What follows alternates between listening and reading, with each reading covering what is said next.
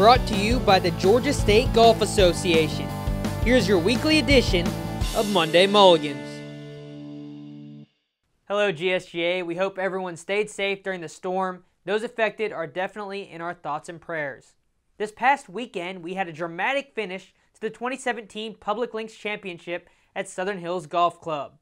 Stan Gann Jr. sunk a pressure putt to defeat John Kennedy in a playoff. It was awesome. The wind was brutal, but playing with John David in the last group and for 2 days was fun.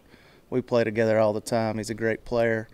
I kind of saw it in a different way, but I actually beat him, so that was nice. Get a little confidence going into Atlanta. Match play is fun, but I know the field will be strong and we'll have to play hard. The Atlanta Amateur Match Play Championship begins this Thursday at Rivermont Golf Club.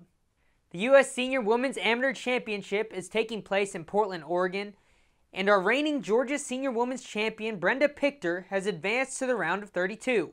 We wish Brenda all the best. October is GSGA Youth on Course Month.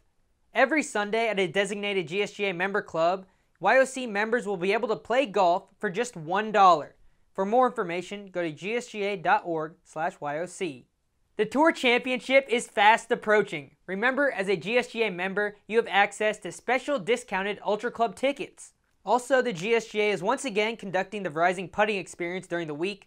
Be prepared to show your GIN app in order to receive a member gift. That's all for this week. Until next time, get out and play.